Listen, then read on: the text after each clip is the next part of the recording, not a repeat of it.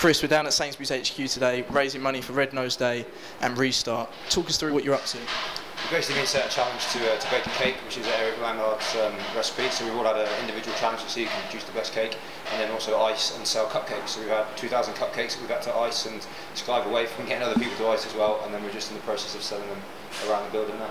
In terms of the baking, I heard that the Quins boys had a bit of a disaster in the kitchen. Yeah, we had our two wingmen with us, so Varndell and Christian Wade, obviously quite cool and smooth as usual, so we was quite calm over this side of the kitchen. The Quins lot, it was a bunch of fours really, so there was all lots of shouting and crashing and banging as usual, as you'd expect. Out of the three Wasp boys, who was head and shoulders above in the kitchen? Oh, it's a bit really, I can't really talk myself up too much, can I? It's sort of a bit embarrassing, but no, actually Wadey did really well. We had Lorraine, a lady from Fairham, who was helping us, and she was the best by a long shot actually. Eric, you've been looking after some of the Wasp boys in the kitchen today. What have they shown in terms of culinary skill? Well, they're pretty good, I have to admit. I know by experience that men are better at baking because definitely they're more ambitious, and you know they always approach baking like if you were the first set of Lego or the first set of Meccano. So they're very good at following the recipes, which is the secret of a good baking. You know, you need to stick to the recipes and weigh everything perfectly. So yeah, we had some great baking today. It almost went to disasters because the oven were not set to the right temperatures, but I managed to save the day with them. So, and I think looking at the cakes, the finished product now, I think it's stunning. I will have them happily sitting in a window in my patisserie in Battersea. They seem to be doing very well outside selling. I'm not sure whether that's because of the eagerness of the sellers or if people are starting to realise who they are, that they're professional rugby players. But the cakes seem to be going down well. Yes, I mean I think they're raising a lot of money for comic relief, which is great. I think you're definitely right. Even looking at my Twitters, I've been tweeting right through the day, and I got so many women followers who go like, "Can we join them? Where are you?"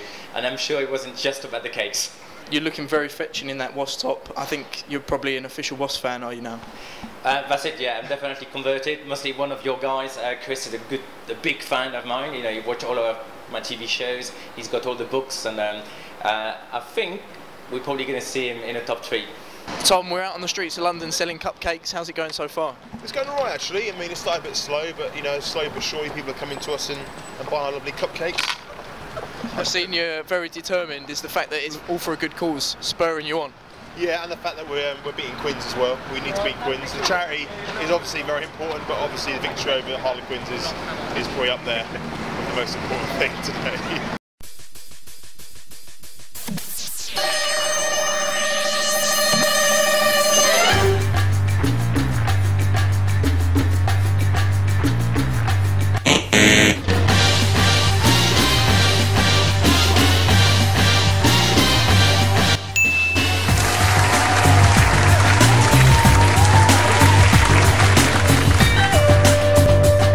Tom, we got pipped at the post, didn't we?